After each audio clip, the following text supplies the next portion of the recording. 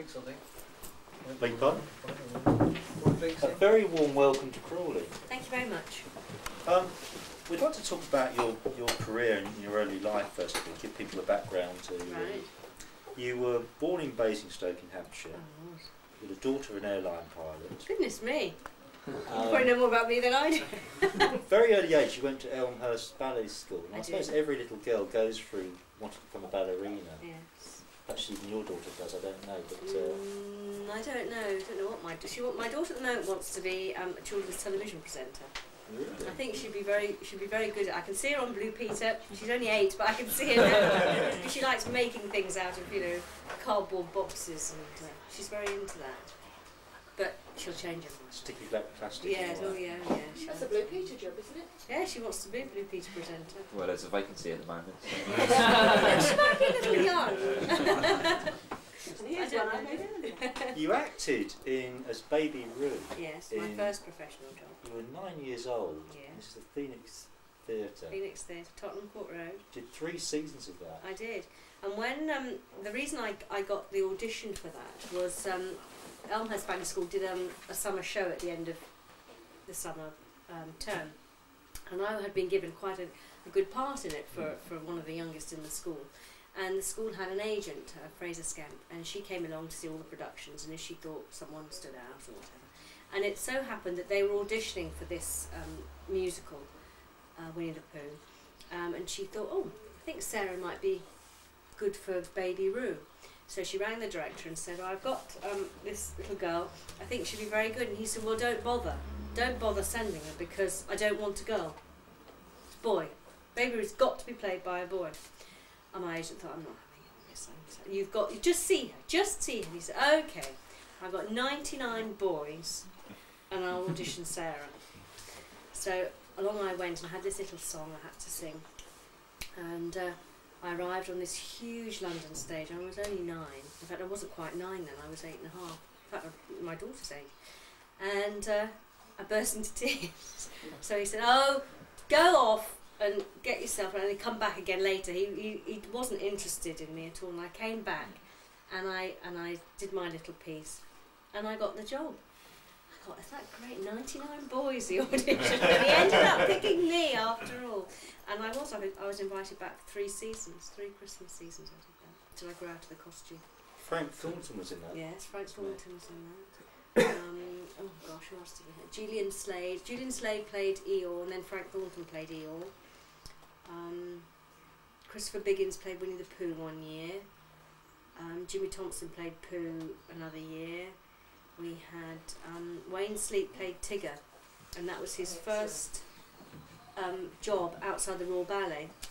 He'd only ever done stuff in the Royal Ballet, and this was his first job outside, and he was brilliant. That must have been great training for you Fantastic as a 9-year-old child. I mean, you must learn so much. Oh from that. yeah, I just had the best time. When everyone else was breaking up for Christmas holidays and going home and sort of sitting at home not annoying their parents for a few weeks before Christmas, I was going up to London every day, and I thought I had the best time. My mum and my dad always came with me, and going to the sandwich bar to get sandwiches for lunch, and just being in London, and I had a wonderful time. There were only, I think, probably about 4 children in the production. There was a boy who played Beetle, there was Christopher Robin, and there was an understudy and myself.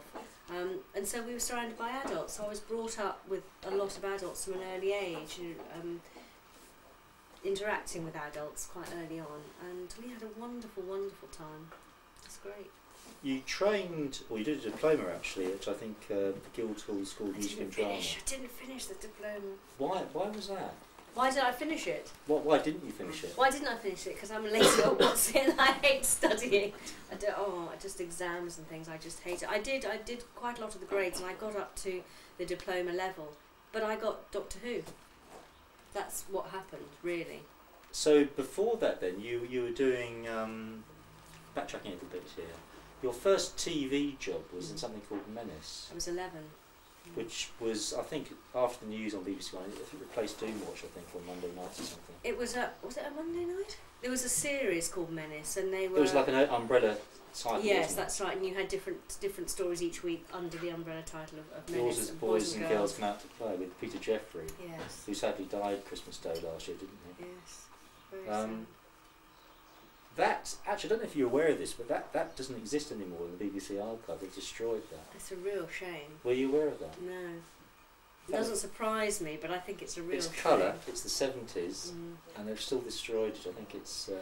And at the time, there were a lot of letters about that production to the Radio Times. You know how they have a page of letters to the Radio Times? Well, they've had that for years, and every single letter the week after was about that production. It was very thought-provoking. It was. For its time, it was really quite the idea of children, drugs, murder, bullying. I mean, it had everything in it, really. It's very relevant for the yes, for it today's. is, and it's a shame. They've deleted it, whatever it is they do to it.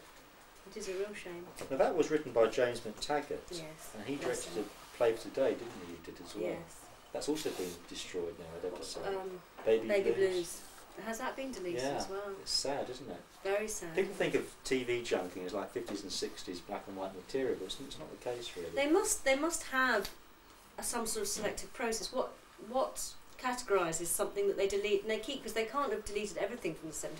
They have like a 10-point plan. They have like I suppose 10 that the most important be historical significance, like the Apollo moon landing or something like that, or an important interview with somebody or whatever. David Frost interviews, or Alan Wick or whatever. But they have like I suppose they keep various episodes. Your particular episode has been destroyed, unfortunately. Thanks a bunch, BBC. Because James McTaggart directed me in the next thing I did when I was 12 was Alice. Through the Looking Glass. He directed that. Geoffrey Belbaden, wasn't he, as well? Yes, Geoffrey Belbaden, yes, played the White Knight. Yes, we had a fantastic cast. Brenda Bruce, Judy Parfitt played the Red Queen, Brenda Bruce played the White Queen. In fact, after lunch, I bought my photo albums that my mum and dad put together of the things that I've done over the years, and there's all these pictures in there, and the clips in the Radio Times at the time and everything. They're quite interesting, so you're welcome to. I'll bring them down. You can all have a little look. They're quite good fun to look at. This is something that the BBC, and not just BBC, but it's revived quite often. Alice Through the Looking Glass or Alice in Wonderland. Various productions. And there was one a couple of years ago, I think, on Boxing Day. Yes, it was very good, and it's something that they seem. It's a timeless subject. They seem to want to redo all the time, don't they? Sort of, whether they think they can improve it. Or the production I did was quite something in its day. Oh my God, it just sounds so dated now. But it was the first production that was nearly all colour separation overlay. Well, of course, they don't use that technique anymore. I mean, it's just so dated. I mean, it's all done on computer nowadays. But then it was really, whoa, this is a fantastic production. It's the cutting edge of technology. And now it's obsolete as a technique. That's scary. God, makes me feel old. You also you appeared in a soap opera called Westway, I think, didn't you? HTV yes, West. Sylvester Latouzel was in that. Which ran for a few seasons or episodes. That was good fun. We filmed down in the Bristol area for that, and it was some of it was done during term time. A lot of the productions I did, I was very fortunate. They happened to fall in school holidays, which worked really well. But this one, actually, I missed some school, so we had to have a tutor, and we had to have a certain amount of hours a day where we did lessons and things. I mean, they were dawdle compared to what I'd have to do. How did the school react to you missing lessons then? They were I think they were okay about it, because it was a ballet school, theatrically type school. I mean, I think if it happened to my daughter's at an ordinary, she's at private school, but it's an ordinary school, and I think they would have a big problem with it, I have to say. But I was at a school that ultimately people were hoping to end up doing that as their own profession, so I suppose they were quite lenient about it.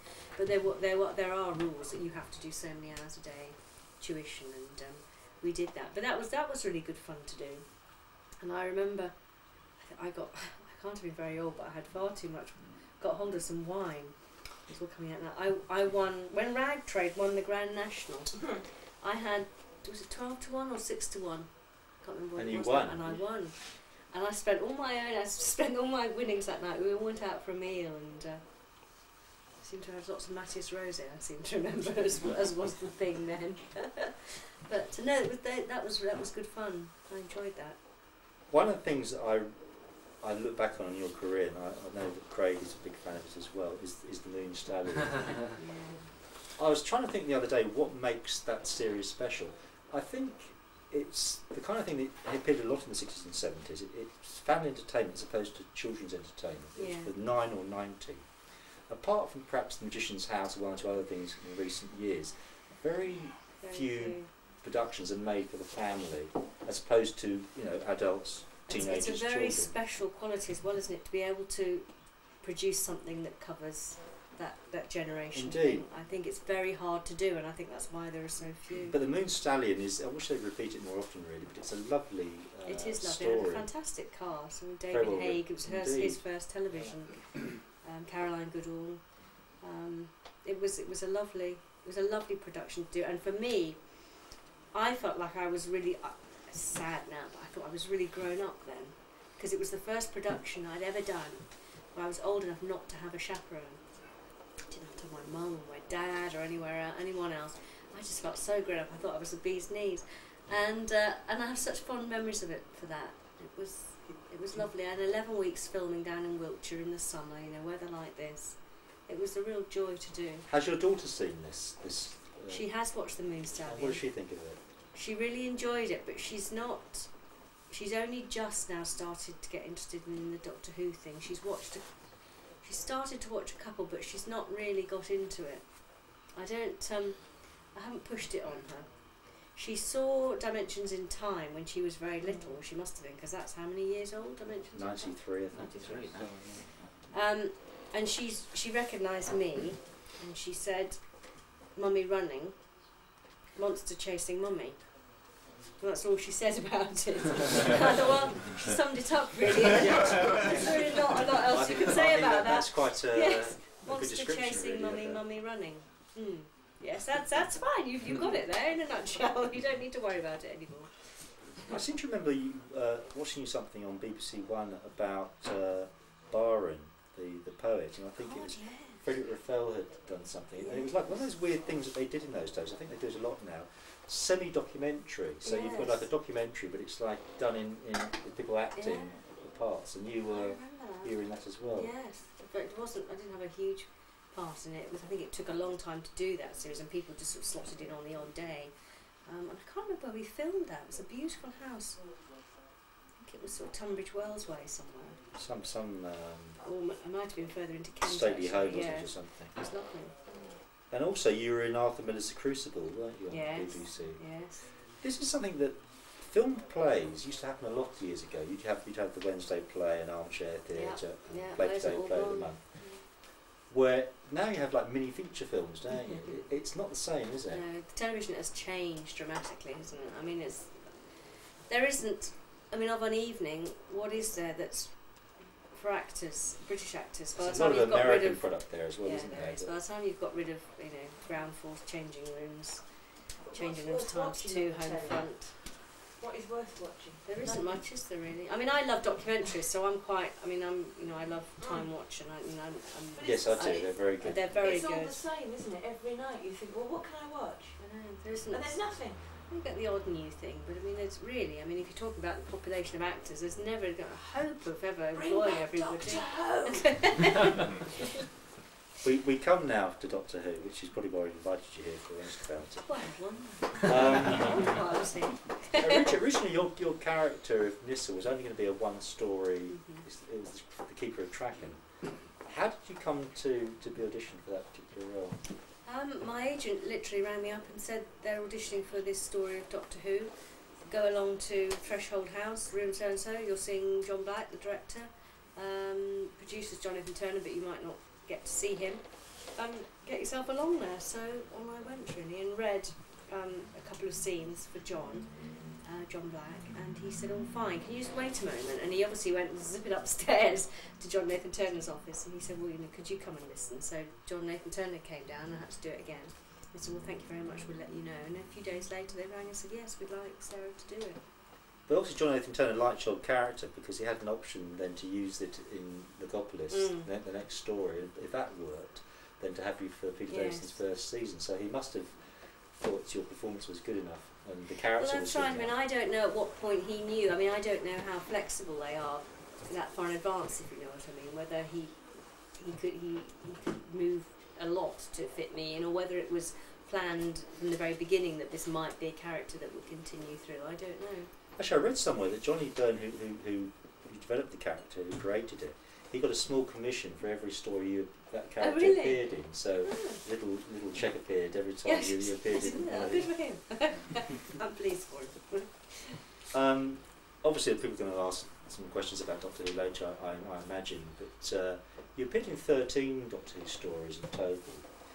Although perhaps Kinder, you weren't in that very much, no. really. I had a headache or a stomach ache. I had to lay down in the TARDIS. Lie down in the dark.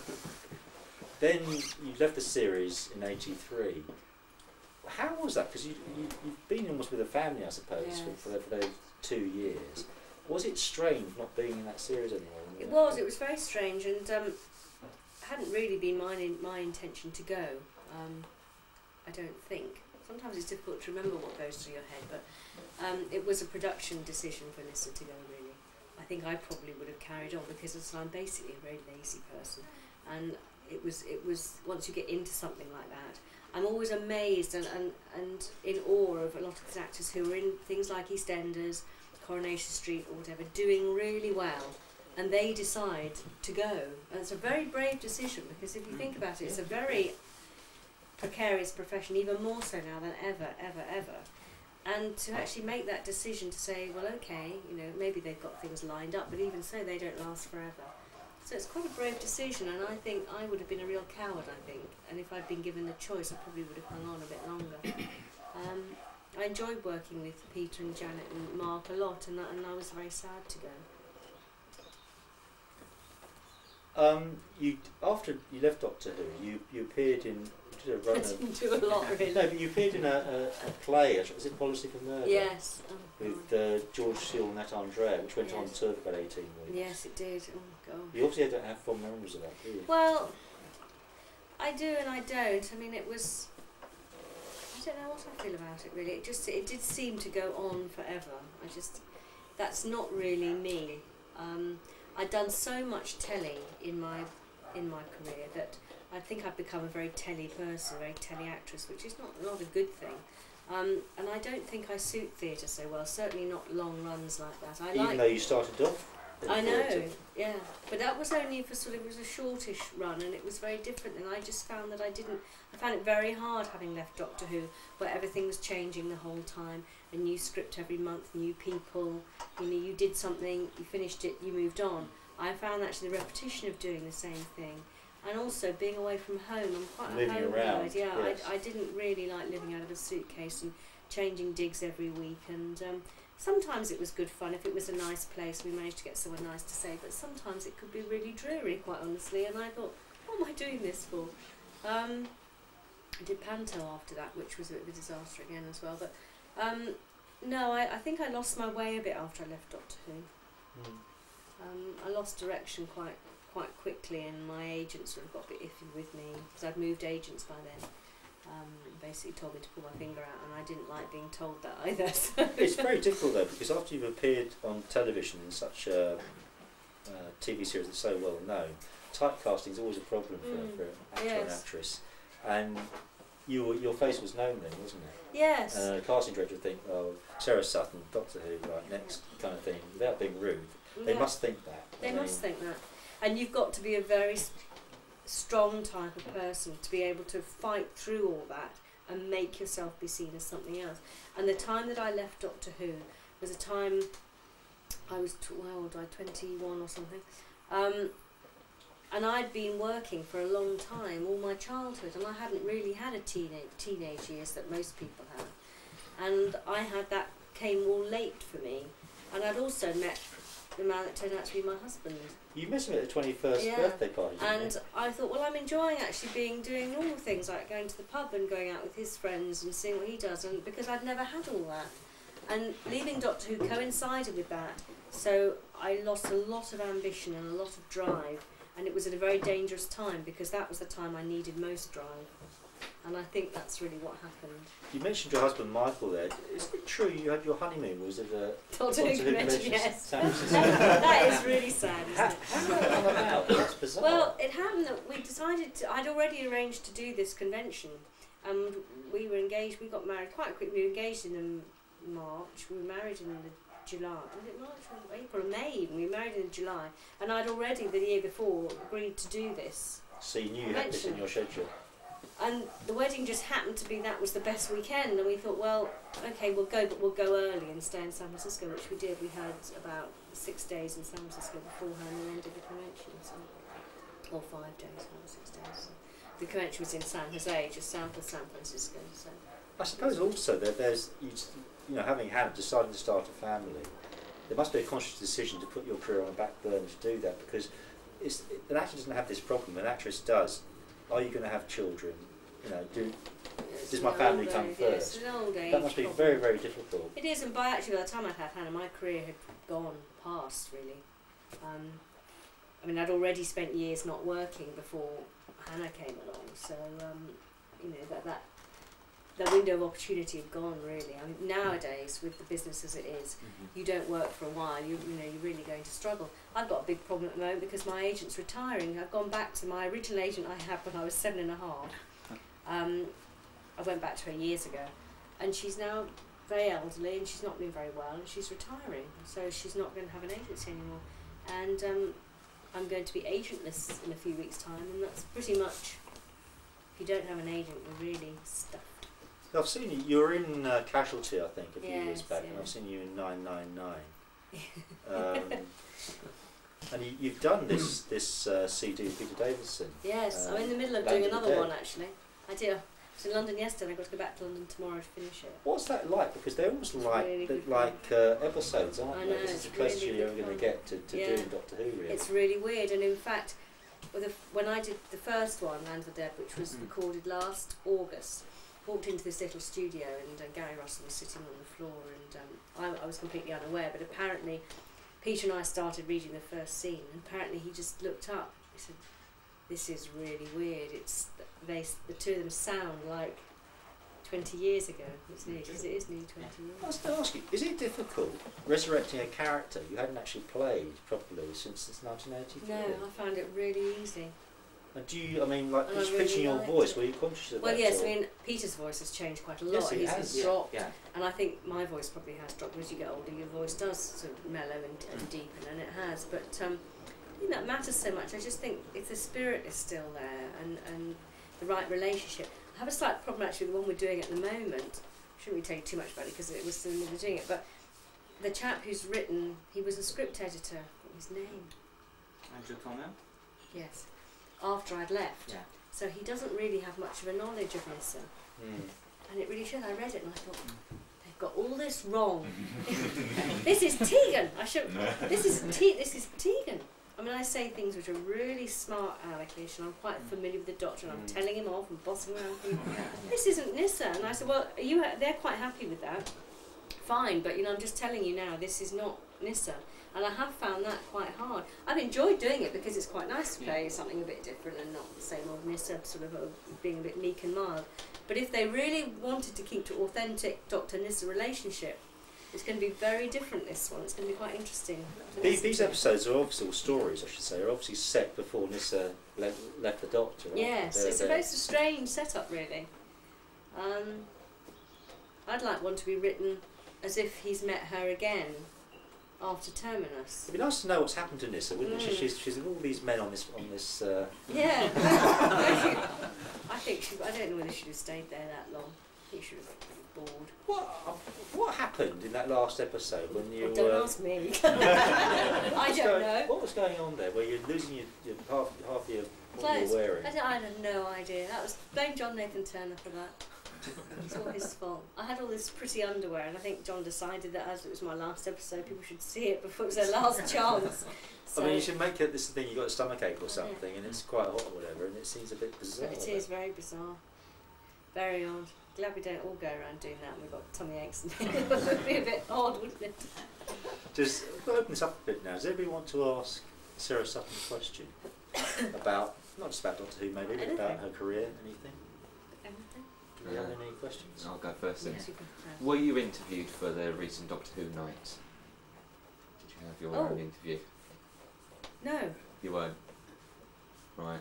we were told that all the companions were interviewed. Almost everybody was interviewed. They did this theme night on BBC Two with Tom Baker acting as an I have to anchorman. forgive you, my appalling memory. I think I probably was. So you ended up on the cutting room floor, Yeah. probably. Yeah, just wondering how you felt about that. I think we I feel as did. if we've been cheated by it. Really? Yeah. I think there wasn't enough in it. I think they're going to produce the drafts in Doctor Who magazine as a. I'm sure I was.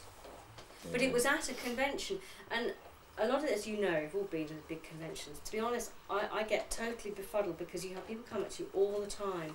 Can you do an interview for this magazine? Can we record? And at the end of the day, I don't know who's asking me about what it's for. But now it's all coming back to me. I seem to remember now, but it was a while ago. I mean, it was a long time ago before. Because that wasn't long ago on the telly, was it? It's November. That's right. And it was ages, but it must have been at least a year before that I was interviewed. But as you say, I must have ended up. Yeah, you did. A lot of other people did as well. I probably didn't have anything interesting to say. That's why. Very few people actually ended up at, you know.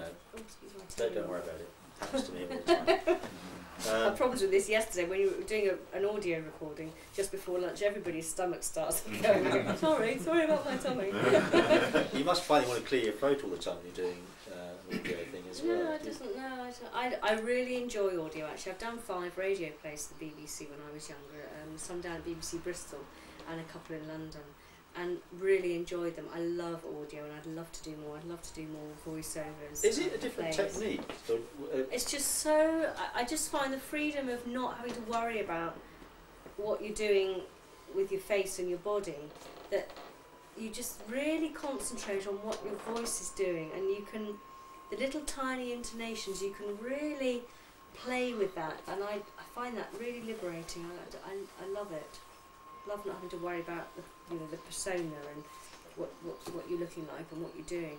But just concentrating on the sounds and the intonations of what you're saying is really interesting. I suppose you should say that. I suppose radio is one of the last places where plays now can be done properly. But even there, because TV now is just wiped it out. So I mean, as you say, very very few plays on the radio, but there is the Radio 4 play. They have played before bedtime, things like that. So they still do it occasionally. And I do love listening to people who've got lovely voices. There's still nothing like it. If you couldn't watch when you're watching the television, close your eyes and just deprive yourself of the visual. You can actually get an awful lot. I love radio, and I really enjoy doing these CDs. I'm doing another one. Oh, shut up. Yeah. With Peter later on in the year, a Dalek story. I think they're doing a Dalek story for all the doctors that they've used. Really? Right, interesting. So there'd be a third CD after the one you're doing at the moment then? Yeah, I did one last year, I'm doing one at the moment, and they're hoping that I'll be able to do another one with Peter. So this is turning out to be a little series then, isn't it? I don't know how many they've produced so far. Quite a few. I think Steve's got more up there somewhere. Six so far. I think there's going to be quite a few more. So they've done really well. They're really pleased with them, and everyone seems to really enjoy doing them. They're a real laugh. Any other questions for Sarah? What was your relationship with your companions and the Doctor, and were there any practical jokes? God, I just don't remember any specific practical jokes, but there was always something. We were always pulling each other's legs. I mean, Peter yesterday, we ran through a scene. Gary said, "Like, read it through," and Peter said to me, "I don't think I've read this before," so we didn't know what we were saying. And I said, "I'm totally confused. Can you?" Just before we record this, can you just give me 5 minutes? And I was reading it through to make sure I understood what I was saying. And it was all very quiet. And Peter just said, "It was always like this." Pucker, it wasn't always like this. He's pulling our legs all the time. But no, it's we had a good relationship, and I really did miss that when I left. Yeah. It's like a family, I suppose, to some extent, isn't it? Extended family, maybe. I got on well with Mark, and I got on very well with Janet. I don't see anything of Janet anymore. I did speak to her on the phone the other day because I rang her to ask about agents, but she wasn't very helpful, really. She's really pushed Doctor Who to the back of her mind. Well, she used to be an agent, which is why I phoned her, and I knew she'd left the agency, and she's now writing. But I thought she might know of somebody, some chum somewhere that would take me on, but I think she basically told me that I've got a snowball's chance in hell or something funny. Very blunt. Yeah, she can be very blunt. She said, "I'm sorry, Shadana, it's just the truth." And I said, "Well, I know that. I know you're just being honest, and no point giving me any waffle." She's quite right, really. But there we are. Have you tried Wendy Pebbury? I have. She's not taking on anyone either. She works for an agency called Evans and Rice. And in fact, Jan Evans used to be an assistant at my agent, so I've known Jan, or Jan's known me since I was quite small. But they're just not taking on anybody else. Talk about an overcrowded profession. And you hear of agents just getting rid of people. Just phone, give me a ring and say, I'm sorry, you're not on the books anymore. Very hard now. It's changed a lot. People have become, and I think that's not really true, but a lot of things actually, people have become very hard, I think. Very cutthroat. People would tread on anybody to get anywhere, I think, nowadays. I think it's really sad. So what we do if we can't find another agent? No idea. There isn't rep now, is there? Actors years ago used to go into rep. That doesn't seem to exist anymore, does it? No, I mean, there's no way to learn your trade anymore. No, I mean, I should have done that. I should have gone to drama school, I think. There's lots of things I should have done. But, you know, you make decisions at the time, don't you? It's easy in retrospect. It's very easy to look back in your life and say, I should have done that. I should have done that, but you know what you know now, don't you? I mean, it's life. You live your life, that. you can't. Yeah, It's exactly. not a second stab at it. We all had a crystal ball, wouldn't we? Very true. Any other questions for Sarah at all? What memories do you have of working with Tom for the two stories? With Tom, I was very nervous, considering, you imagine, I've just joined Doctor Who, which was pretty awe-inspiring to start with, and then you've got this character, Tom, and I was absolutely terrified of him. Absolutely terrified. I can understand that. We had Tom here in November, and I was quite he kind of dominates. He does. And he's an amazing person, and I would not say no to him, really. no, he used to call me Miss Basingstoke, which used to really irritate me. Yes, he told us that. Yeah. Miss Basingstoke. That's really rude, isn't it? I He mean, said, I don't know. I don't know why. What he was trying to say about it, really. I mean, Or you're Miss an actress. Basingstoke. You don't want to be intimidated by something like that, do you? I mean, I don't think he did it intentionally. I just think it's just his manner, and I was just I was 19 years old and very innocent and sort of just in awe of him, really. he was probably very bored with the role then as well, because he's coming towards the end of his Yeah, and tenure. it was all. I mean, it was a very emotional time. He was leaving and Peter joining, and it was the whole thing was in turmoil a bit. So it was a very strange time, but I still have fond memories of it. I mean, it was exciting. And I was really excited when I knew Peter was coming, because I loved him in All Creatures, and I thought, oh, this is going to be really good fun. And he was very much more approachable than Tom. It must have been easier also because he was starting and you were like, you'd been a doctor Yes, I was before slightly him. ahead of him, yes. So it gave you equal footing in some Yes, respects. I've been there, done that, yeah. And he was obviously learning his character as well, which you have to do when you first. It was a big turnover because Janet joined, Peter joined. I mean, Matthew had been there longer than any of us. What was Matthew like to work with? I asked. Funny, I have to go now. I asked her to award this, and she was quite rude about it. So obviously. Oh, don't ask Lalla about him. Oh God, no, don't ask Lalla. Wasn't there a time when he was ill? He was because he drank too much on location doing Castrovalva, which we filmed out of sequence, didn't we? Yes. That's right. I think Later it was fourth one. yeah, 42 mistakes. It's a bit weird that I don't find out why. Yes, he drank too much. We were staying in a hotel on location. It's always bad. It's always bad news saying that, because you give actors stick them in a hotel and they'll drink. So he'd had far too much drink, and he was green. I mean, there is that picture of there's Peter sitting on a bridge, and I'm sitting to the side, and there's Janet and Matthew standing behind. And he looks green, doesn't he? He does look definitely green around the gills. It's just so funny. No, he threw up rather a lot, poor chap. We could never find him during the day, and he was just lying in the long grass, just gazing up. And we could find him in the grass. Where's Matthew? Poor boy. Any other questions from anybody? Dried up? What was the reason for your thinking Kinder that you weren't in it at all? I don't know. When I signed the contract for that beginning of that season, 24 episodes or whatever it was, I was down for 22 or 24 episodes and being a complete idiot. I mean, I just signed it without questioning. That may have been written before your character had been, and they would have to write. And also, I mean, I think it was a very overcrowded TARDIS, really. It was too many, wasn't it? And I don't know if anyone's tried to write tried to write a Doctor Who story, it's actually quite complicated. You've got to have these 3 climaxes, something exciting happening at the end of each, and you've got to split everybody up. You can't have the Doctor and 3 assistants all they all have to go in different directions and do their own things. Yes. And so it dilutes the story. So it is easier to give. I mean, Janet had a very good, strong story with Kinder, mainly because Nyssa was out of the way, and it was just one less person to think about, really. One less person to write things for. That worked quite well in your last story, Terminus, because you were split up, weren't you? Yes. And that's quite a strong story, maybe because of that. Mark spent 4 episodes on his hands and knees behind It's Janet's like backside. scaffolding, and it's very basic. Yeah, no, I had it. I was pleased with my last story, actually. Yeah, it was good. I was glad she didn't sort of get sent off to marry someone or something silly. She happened a lot, didn't it? Was that your favourite story? Terminus, no, I liked Earthshock and Black Orchid, my 2 favourites.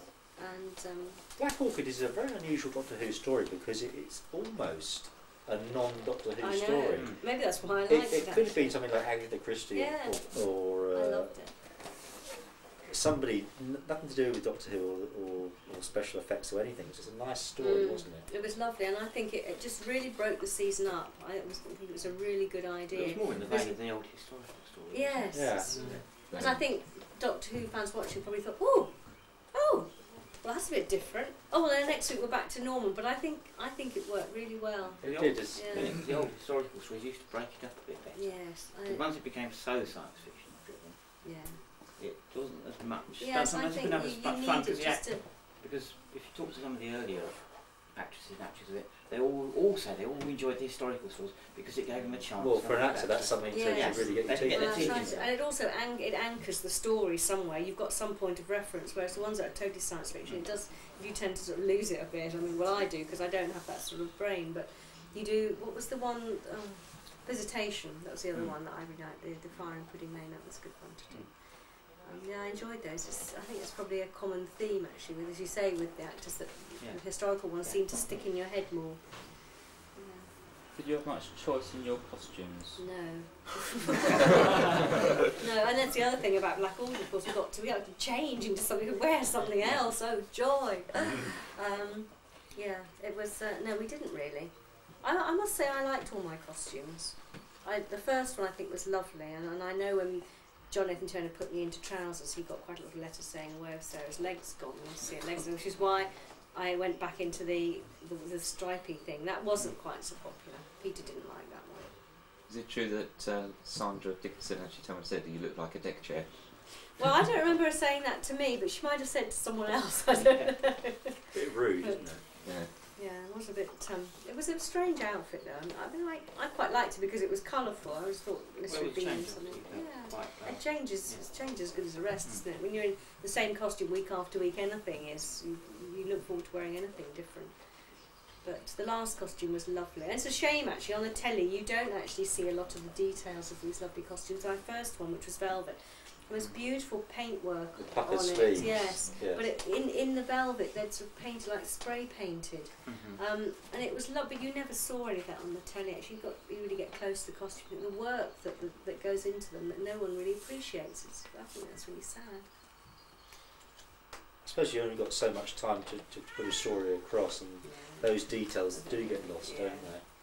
But some of the people at BBC are very talented. The costume people, and it was a shame that some of their work doesn't really get its full reward, really.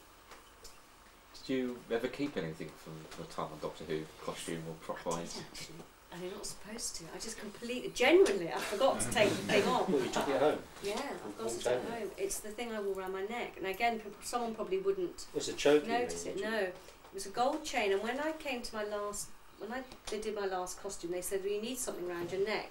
What can we get? And they gave me, I think, 50 quid to go and buy something. And 82, whatever, that's quite a lot of money. And I went to Covent Garden. Oh, the market there? Yeah. I know. And I bought this gold pendant, and it's made up of lots of blobs of gold, little rounds, and there's a little red stone, I think it's like a garnet or something. It's quite sort of surreal looking, it doesn't have any particular shape. And so I put that on a gold chain, and I still have that. and I should have given it back. I get into trouble now. But I just completely did forget to take it off. But things like that are a nightmare when you're recording, because if you do wear it and you take it home and you take it off at home and you don't remember to bring it back the next day, continuity are going up the wall. I just went, oh my god, and last scene you left that room and you're wearing it, and we're doing this scene where you're walking through the next door and you haven't got the thing on, and it can be. But in fact there was, when I had the velvet outfit, I had a little brooch in the neck, and there is one shot where it disappears and jumps back in again because we forgot to put it on. Continuity person got a roller king for that. We'll have to look for that sometime. Yeah. I'm sure it's there. If you mentioned your daughter has aspirations to become a children's presenter, if she wanted to become an actress, would you dissuade her or try and dissuade her? I wouldn't dissuade her, no. Because I think if she, what she wants to do, you've got to really want to do something. There's absolutely no point in me telling her she's got to be a biochemist if she doesn't want to be a bio. I mean, it's just ridiculous. She doesn't. She's very different to me. She's a lot brighter than I have to say. I'm hopeless at maths, and she's actually very good at maths. Takes after her daddy like that. She's also very good at sport, and I never played any sport. She likes hockey. She likes watching. I left her this morning lying in bed watching Match of the Day. She's watching. She likes Manchester United. She wanted to see the goals, and I think she's very sporty and great. We don't have a lot of dolls in the house. I mean, she's just not a dolly sort of little girl, and it's really nice actually having a daughter that's quite keen to sort of have a go at things. She's quite a tomboy. It's quite good fun. So she's very different to me, but I can't see her wanting to be an actress. I'm sure that she'll change her mind about being a presenter. I thought she might want to be a vet because her daddy being a doctor. I thought she might want to be a vet, but she said she just shakes her head. She says no. I'd get too upset. She gets very upset about it. She can't watch anything on the television about animals being hurt. She gets very distressed about that. But we nearly lost our dog last year. He ran out on the road and he got one car glanced his bottom and spun him round, which was fortunate because the other car going the other way went straight over his hips. And she saw that, and I was screaming. I was screaming, and I ran out. She ran down the garden. She hid down the bottom of the garden, and it really upset her. And even now, she gets. If we let the dog out in the driveway, she goes and no, don't let him go near the road. Don't let him. And it's nearly a year ago, and she won't forget that he was off the lead in the driveway. If he's off the lead in the driveway, he might go across the road. So at the moment I can't. She won't even come with me to have the dog to have his injections or the cat. I can't look. I can't look at the needle. I said, oh God. So I don't think it should be a vet. But I said, you're a bit young. Yeah, it's probably still a bit scary to go to the vets. But I would like her to be a vet because I just think that's what I would like to have been if I'd been clever enough. Really? Is that something you wanted to do then? I love animals, and the idea of actually helping, I just think would have been lovely. In fact, my husband, funnily enough, he said if he got his time again, he'd want to be a vet. Interesting. He came from a family where they never had any animals in the house. He had a tortoise, but he said it ran away. It was sad, isn't it? It's worth a lot of money now, tortoises. Yeah, I know. I said you could go and find that blooming tortoise and sell it. But since he met me, and I'm a real animal person, he's obsessed about them as I am. We want to get more cats, and we'd like to have another dog. And he says now, if he could have his life again, wouldn't be a doctor, be a vet. So it's interesting how life changes, how you meet certain people in your life, and you can. More difficult because the animal can't tell you what's wrong with it. I know, that's why the training's longer, isn't it? Because they can't. It is a little bit, Yeah, 7 years or something against 5 years. It's funny, my wife's a doctor too. She's a vet. Isn't that funny? Yeah. I've got no desire to be a doctor. No, very wise. It's really lousy, especially if you're GP nowadays. God, people making wise cracks to your family. Your patient's died recently. Yeah, it must Someone be awful. else says that. Yes, it can't be much fun. One of my wife's partners is called Shipman. Oh, so poor that's fit. some stick. Oh, that's miserable. Yeah, she thinks, someone else comes up to me and makes, hey, you carry morphine in your bag. Oh, go away. We live in an age where the media is scary, merciless. They pick something, really and it could be the Rover car plant or it could be the health service, and they just They're mercilessly attack it, and you really, no one's got a hope with that sort of machine against them. It's wrong, really. I think a free press is the most important thing in the world, but I think it needs to. It should at least be accurate, shouldn't it? Yes, there's a very fine line between having a free press and being responsible, I think, as well. With A it. very difficult line to tread, though. It's very easy to tip one way or the other, isn't it? But it's I think the medical profession is just going through it's just dead loss at the moment.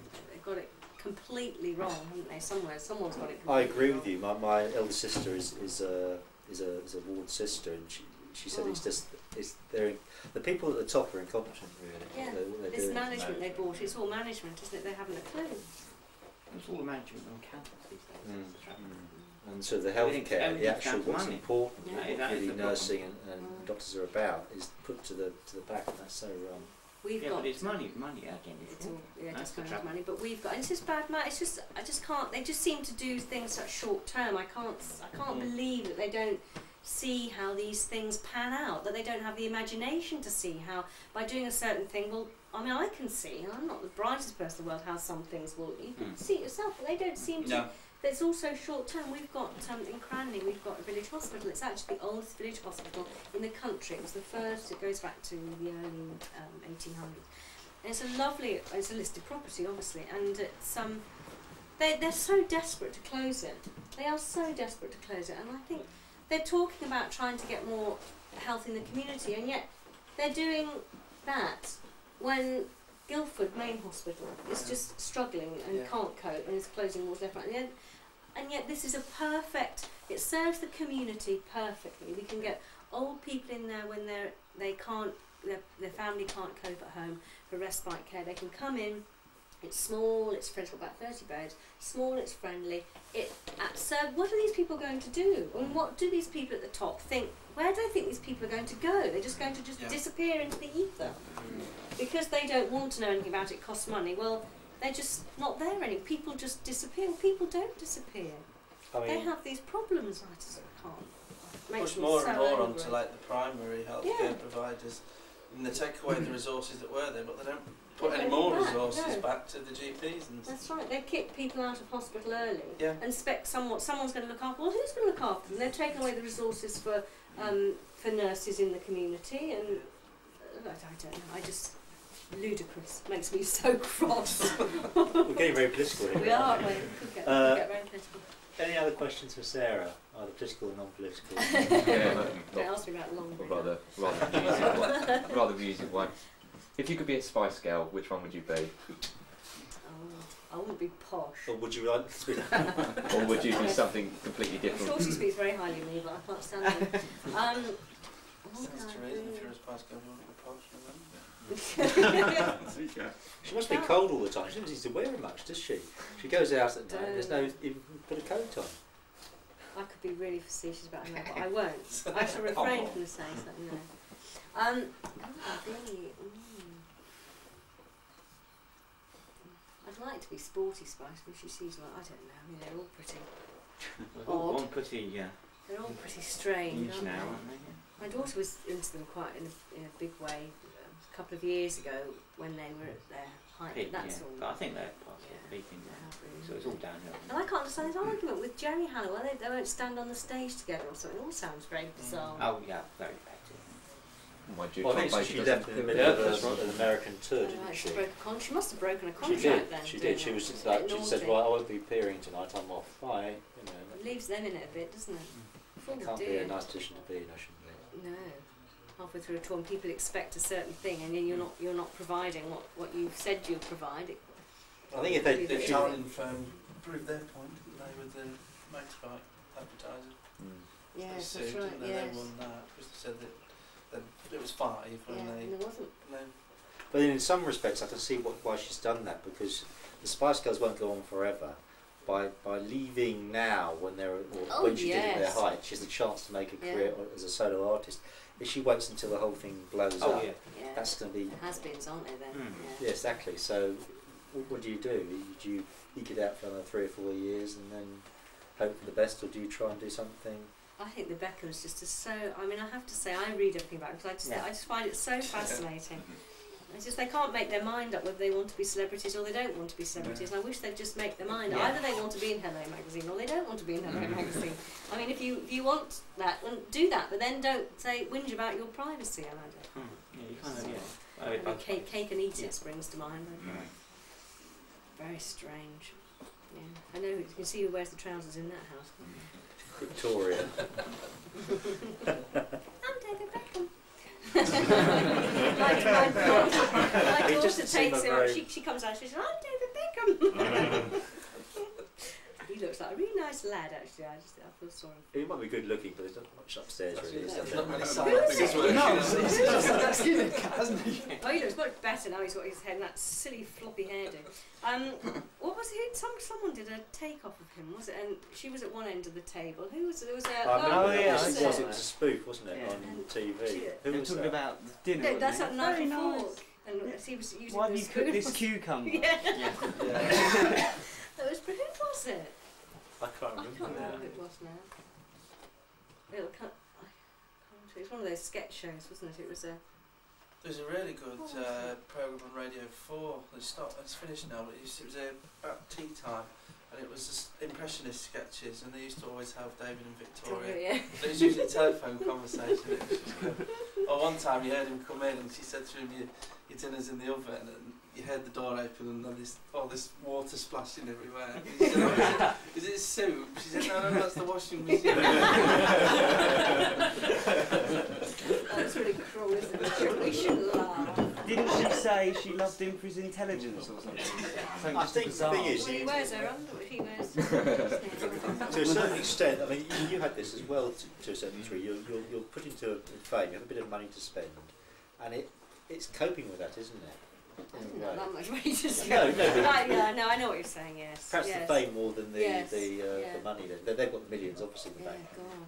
£12,000 on a 1-year-old's party or something. I mean, you don't want to believe everything you read in the papers, right?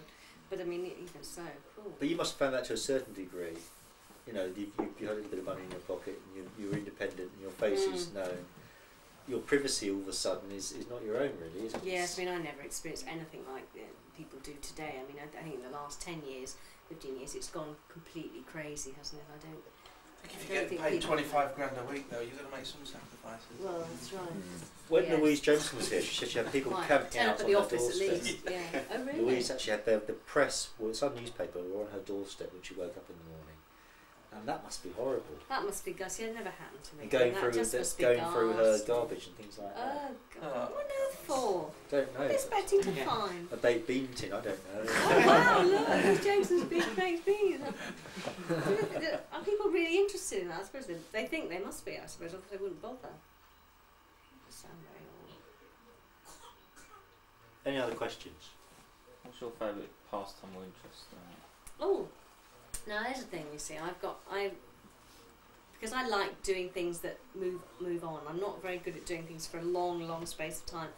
I'm interested in lots of things, lots of arty things. I got into calligraphy a couple of years ago, and I really enjoyed that, but then I dropped that. And now I'm doing mosaics is my thing at the moment. But they take so long to make. I haven't made very many because I don't have the time. But I'm really into that. And then I'll suddenly think, so just doing a bit of calligraphy. Someone asked me to do something, and so I'll do a bit of calligraphy, and then I'll go back to the mosaics. I'd love to do pottery. That's my next thing.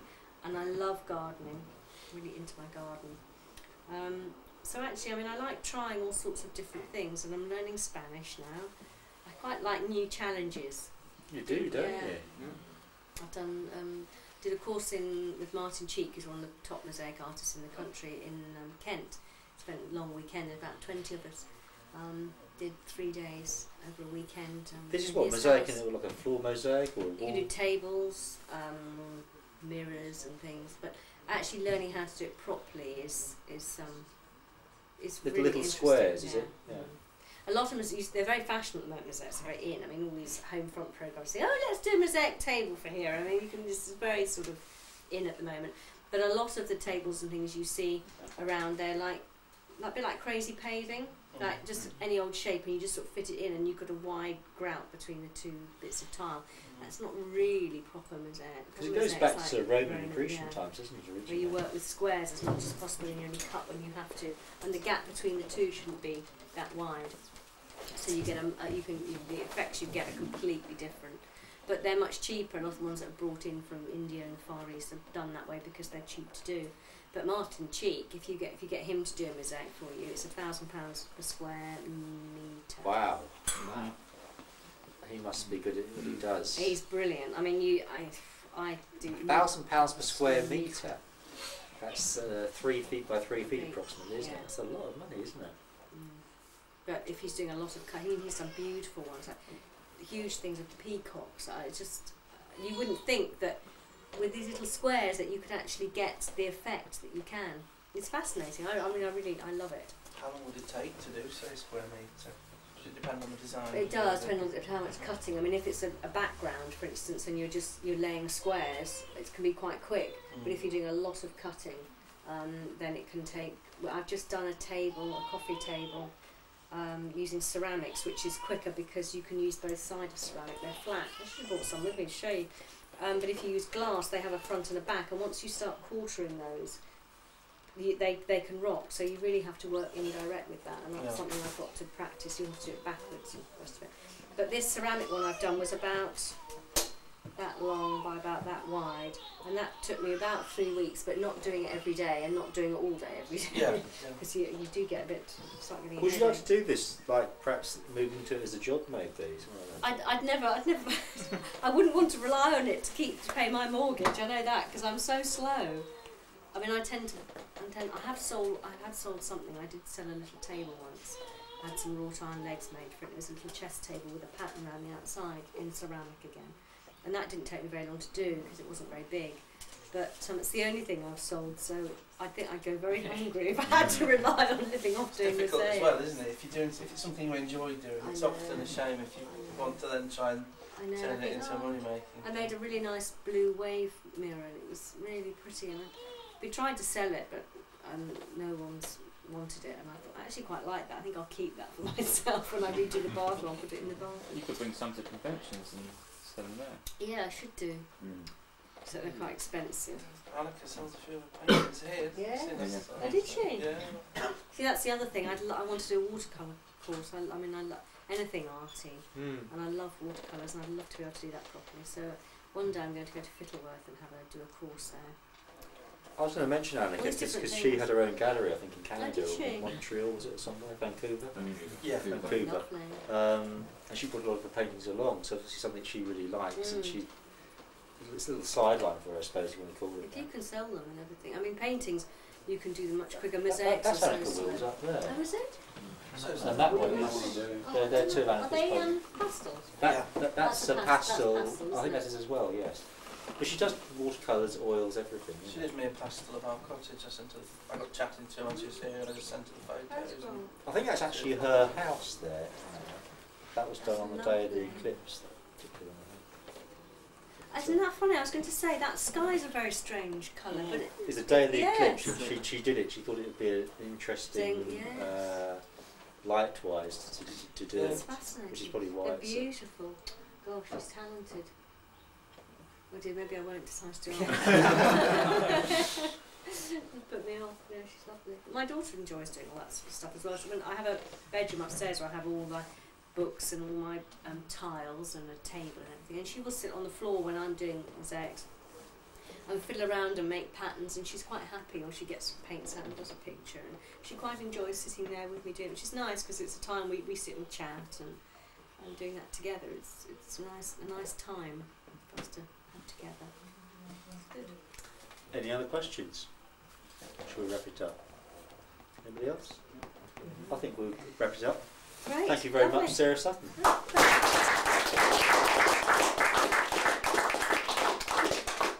get a little break now. I think we're going to have something to eat later on, hopefully.